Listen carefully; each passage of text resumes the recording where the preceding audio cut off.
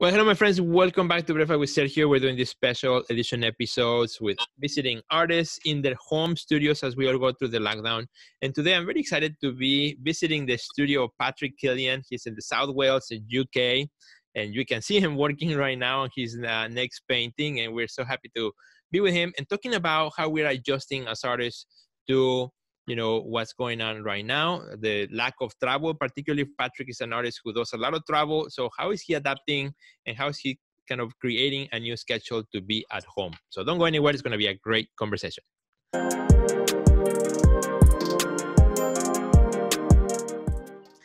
Well, Patrick, super happy to be here, man. We are visiting your studio. And so you are an artist at work. How you doing? I'm great, Sergio. Thanks for having me on. And my pleasure. I just wanted to say congrats on the Breakfast with Sergio videos. I think they're brilliant. They're very informative for people. Like, fantastic.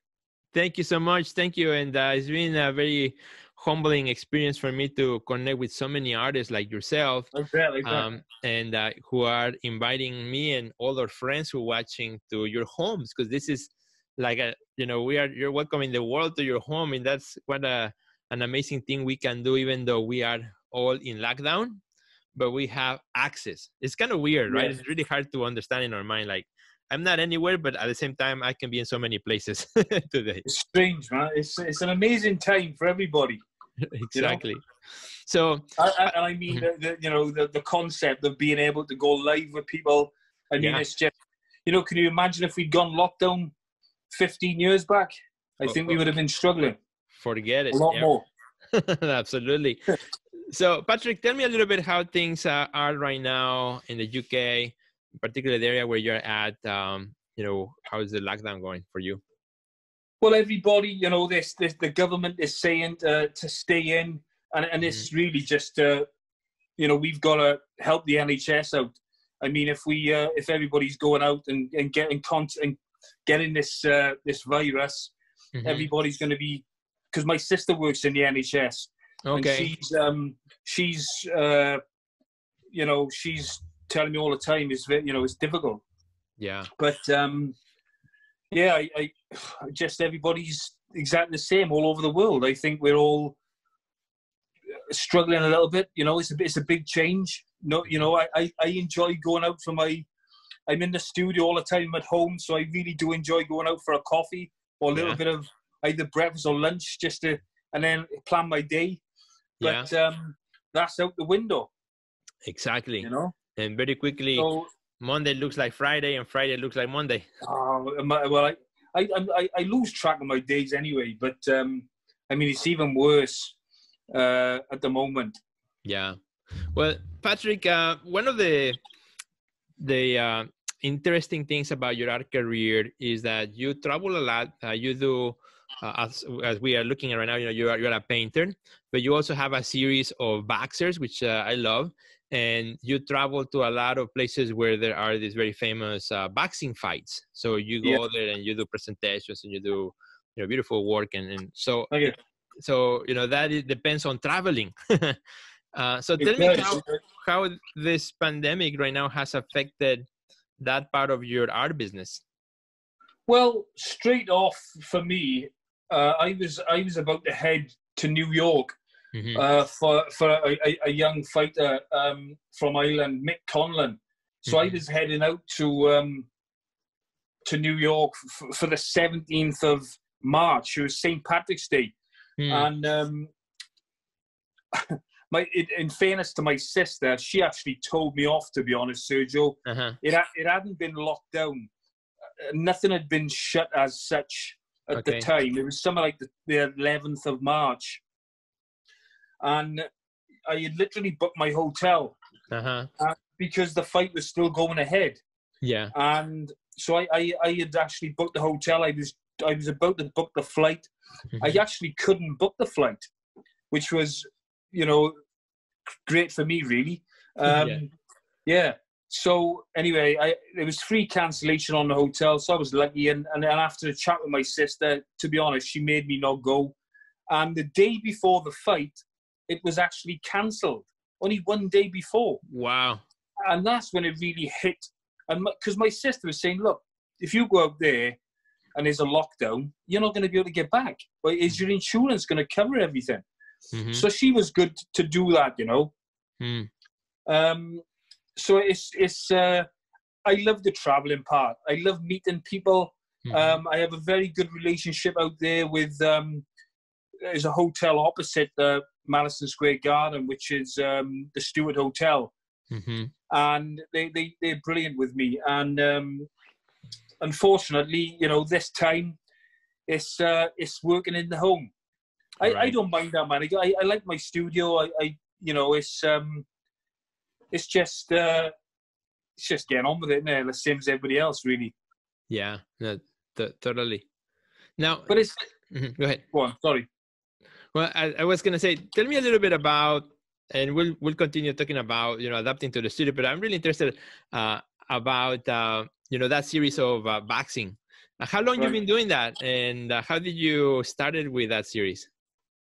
Well, I actually boxed myself back in my days when I was younger. So and obviously I was in art college at the time as well. Back I'm talking about back no, 1995. Well, I was when I left college, but it was a big part of my life growing up. From 16 years of age, I did a general art and design course, and then went on to do an illustration course. But boxing was always there. Okay. So for me, to paint these heroes of mine, I guess, back in the day, you know, was just a natural thing. And it's progressed from that. Yeah. I don't just paint the boxers, but it's probably something that I'm more known for. And it's just gone on from especially the last few years. I've made a point of traveling to, you know, Vegas, Saudi Arabia, New York, where all the big fights are. Yeah. And I've had some amazing times and some amazing opportunities, Sergio, from it, you know. Right. I was a big fan of Julio Cesar Chavez, the boxer from Mexico. What a fighter. Good fighter. Funny enough, he probably was somebody that, you know, I remember watching him with my father, and he was probably someone that, you know, definitely inspired me, you know? Yeah. And I love the story of the boxing. That's kind of why I brought it in, because I think there's a certain discipline. And so I didn't know you were a boxer, you know, up to right now, that you practice that. So there's this discipline of boxing. Yeah. Probably it also helps you now in the discipline of being an artist. Can we talk a little bit about that? That's a really interesting point you've brought up there, Sergio, because you know what? A career as an artist, a lot of people, it is very difficult. Yeah. And a lot of people, you know, boxing has really helped me as a business side of it as well. And I mean that from, I don't want to sound cliche like with the Rocky films, you know, when you get knocked down, you've got to get back up. But it's right, you know? Right, because with art, you are knocked back a lot. A lot, yeah. And I'm always, I'm always positive, Sergio. Even if there's you know, I've gone to many places and exhibited my work and not sold pieces. I might have sold the prints, but I might not have sold the original for what I wanted. But I've never looked at that as a bad thing. You know, to me, you know, I always look at the other things that has happened and what I've got from that, you know. So boxing has certainly made me fight for it, I guess, you know, and keep striving for that, for the goal and for the and just doing what I want. There's a passion there, you know. Yeah, I love that overall picture, right? Like you cannot judge the fight by one punch, right? Yeah. So, same as our career. One, and it's very interesting because a fighter will start their career and they will start off very similar in a sense to an artist, where you can't sell your work for good prices starting off.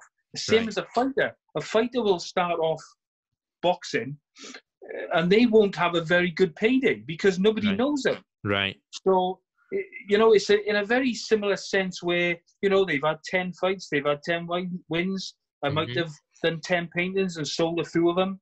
And gradually, you know, you put your price up gradually and gradually.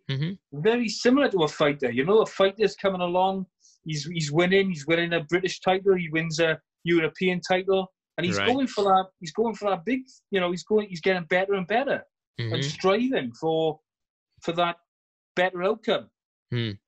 So I love that aspect of it. Yes, I've looked at that myself, you know, in terms of business and the art world sort of thing. I love that. That's very interesting. So let's talk a little bit about then adaptation, right? How do we adapt at home? And that's something that actually we chatted just a couple of minutes before the video, and we're talking about, you know, how do we adapt to now working indoor when you don't know exactly what day is what and everything is kind of blurred from day to day. How are you keeping up your studio practice, you know, in the everyday life? It's something, you know, we just mentioned discipline, and it has been difficult because what happened for me. I recently been to Las Vegas for a big fight for Wilder versus Fury, and you know it was okay. I came back from Las Vegas, and I was a little bit relaxed. And then the problem is we had this pandemic, and it's created more because there's no schedule now. There's nothing to be. I have got commissions to do, but I can't go and see them anyway. Right. So it's put the schedules. You know, it has made me a little bit too relaxed. I'll be honest with you. Okay. Although I am a, you know, I have got the willpower, and I make myself do it, to be honest, Sergio. Even, you know, but the funny thing with me is I become more creative later on. I certainly, we spoke about this earlier, I certainly become more creative later in the evening.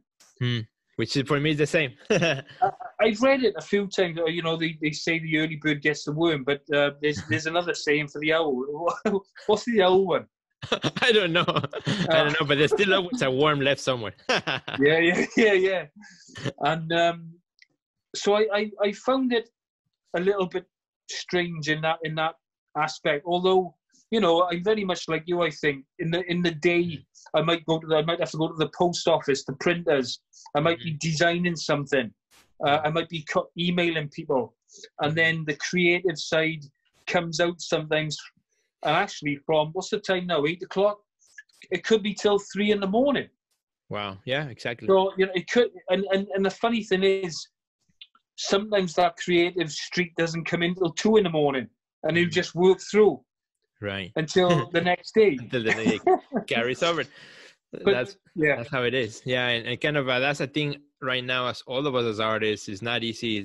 We are all experiencing this together, and it's okay. You know, some days are better than others. It's just what it is, and we just gotta be gracious with ourselves and not really punish ourselves for you know. And I think that's my problem, Sergio. I think I do.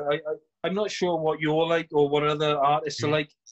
I beat myself up a bit, you know, and I try to not do that because I sometimes think, well, why am I, you know, why am I worried about, you know, I shouldn't do that, but we do because you know, I listen to a lot of Gary Vaynerchuk and and a lot of other people, and you know, I simply the hustle life, Well, the reality is that we could always be doing something, but the reality is that we don't always have to be doing something. And sometimes that pull, I always think of it almost like boxing, you know, just going back to boxing. I always think about pushing and pulling, right? There's a time in which you push, and then there's a time in which you pull back, right? And sometimes when you pull back, it kind of gives you the strength to push again harder, right? They hit the next punch much harder because you took those couple of steps back that give you the energy to then come back with more force.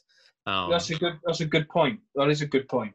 And I think that that's helped. So, well, Patrick, believe it or not, time goes like flying super fast. For our friends who are watching this right now, and also for friends who are listening to the podcast, tell us what are you working on right now in the painting, and we'll close, the episode. Well, it's actually the Gypsy King. Obviously, it's backwards, I think, to what you see it. Yeah. But it's actually, if I drop it down a little bit more so you can see. Oh, I see. Okay. It's actually a victory from against Deontay Wilder, and he's with his brother Shane. And, got you. Okay. So what I wanted to capture, and I loved, and this is stills from video. Okay. And what I actually liked was this part. He's the Gypsy King, and what I loved is the fact that he come in as the king on a throne. Yeah. And I loved this look.